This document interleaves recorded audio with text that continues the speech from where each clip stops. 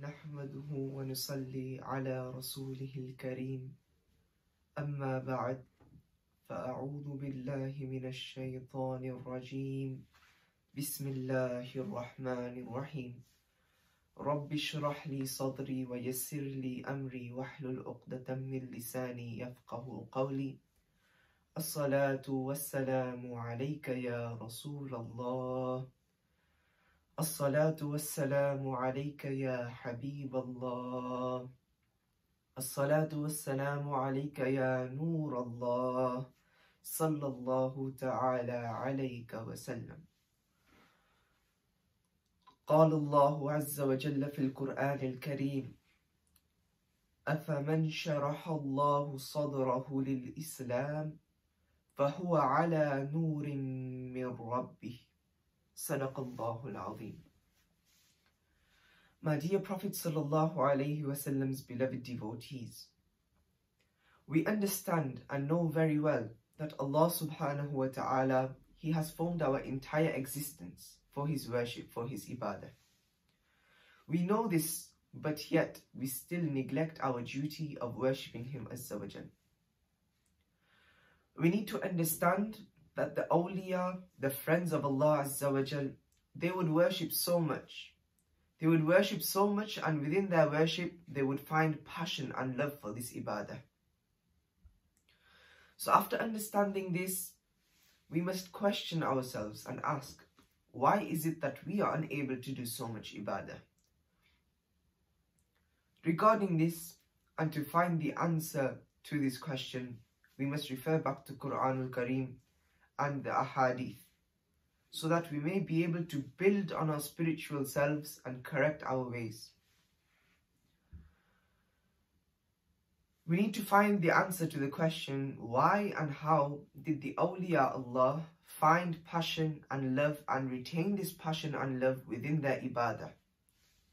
And why is it that we have laziness, which in ourselves is the most first and foremost source of our neglect most of the time?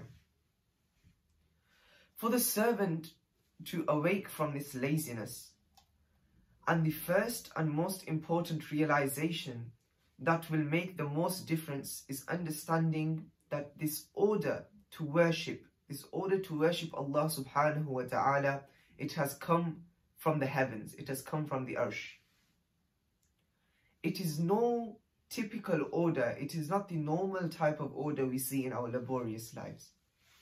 This order, it comes from a higher authority. This order has come from Allah Azza wa Jal, and it has been mentioned in the Holy Quran.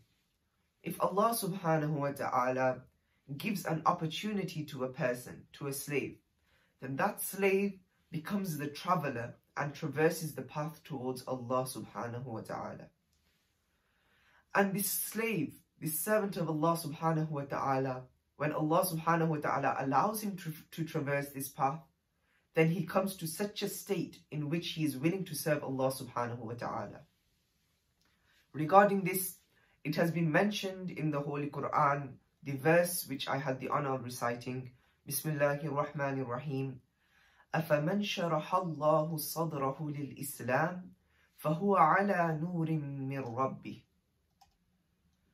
So will he whose bosom, whose chest Allah has opened up for Islam, he is therefore upon a light, a nur from Allah subhanahu wa ta'ala, his Lord.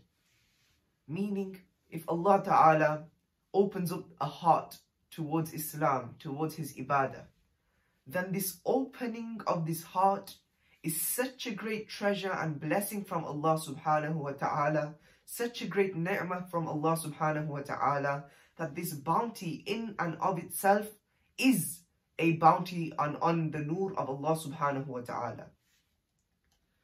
Regarding this, Rasulullah sallallahu alayhi wasallam, he has also stated in his blessed hadith sharif, Inna an-nura idha dakhala al-qalb infasaha wansharaha. Indeed, when the nur enters the heart, it becomes pleasant and expansive.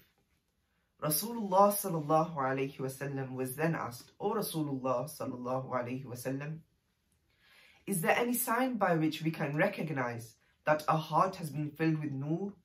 Is there any sign by which we can recognize such a person whose heart has been opened and filled with the Noor?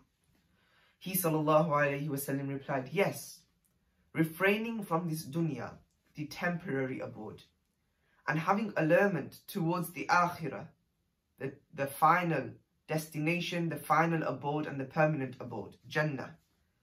And before death visits a person, he had been preparing for it. These are the signs that a person's heart has been opened and filled with the Noor of Allah subhanahu wa ta'ala. Meaning, if Allah subhanahu wa ta'ala puts Noor in a person's heart, then a sign of this Noor is that the heart is opened up, and through the Noor placed within it, the heart becomes spacious and happy. And regarding its sign, the Prophet sallallahu alaihi wasallam said, is that the one to whom this occurs, he is not allured by this dunya, which is a place of nothing but difficulty. So he barely has any love for this dunya in his heart, and he only tries for the dunya regarding that which is needed and necessary. He focuses most of his efforts towards the final abode, Jannah, heaven. And before death befalls a person, he is prepared for his meeting with his Lord Azza wa Jal. So my beloved Prophet sallallahu alaihi wasallam's beloved devotees, we have presented in front of you through the Quran and the Ahadith the signs with which we can ask ourselves whether or not Allah subhanahu wa ta'ala has opened up our chests and placed His Noor within us. Today, it is sad to say that the situation is such that from the moment we wake up till the moment we sleep in our graves, dunya, dunya, dunya. For the love of this only, for the love of the dunya only do we live our entire lives. Whereas we are in reality nowhere near prepared for the akhirah. And regarding death, it is as though we have forgotten it altogether. We act as though death will never befall us at all. So I pray that Allah subhanahu wa ta'ala, He gives us the tawfiq to not only act upon what has been said, but live in this dunya and take only from it what is necessary, and prepare for the hereafter and our death before it is too late.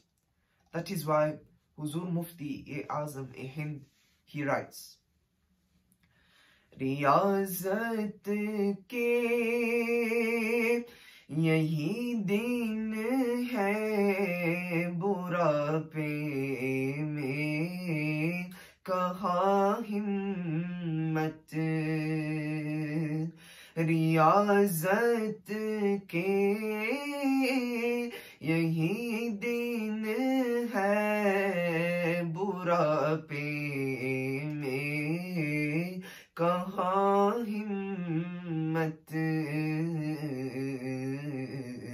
जो कुछ करना है अभी कर लो, अभी नूरी जवां तुम हो, जो कुछ करना है अभी कर लो, अभी नूरी जवां तुम हो. The days for striving are these, how will you have strength in old age? The days for striving are these, how will you have strength in old age? Whatever you wish to do, do now, for now, O Noorie, you are young. Huzur Mufti 𝐍𝐸𝐴𝐻 Hind, he writes, रियाज़त के यही दिन है बुढ़ापे में कहाँ हिम्मत, जो कुछ करना है अभी कर लो, अभी नूरी जवा तुम हो. He says the days for striving are these. How will you have strength in old age? Whatever you wish to do, do now, for now, O Noorie, young are you. وَمَا عَلَيْنَا إِلَّا الْبَلَاغُ الْمُبِينَ. It is not upon us other than to advise good to you. Assalamu alaikum wa rahmatullahi ta'ala wa barakatuh.